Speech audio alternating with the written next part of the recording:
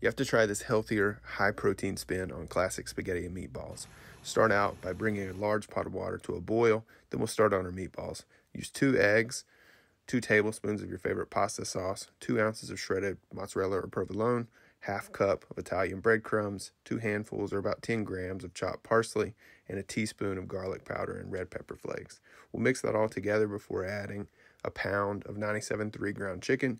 Mix it by hand until everything just comes together, and then we'll form 16 40 to 45 gram meatballs.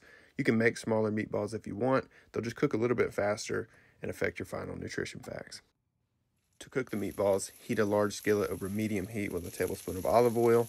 Then we'll cook each side for about 2 to 3 minutes, browning all around and cooking the meatballs all the way through before adding the rest of your pasta sauce. I'm using Rayo's tomato basil. Any pasta sauce works.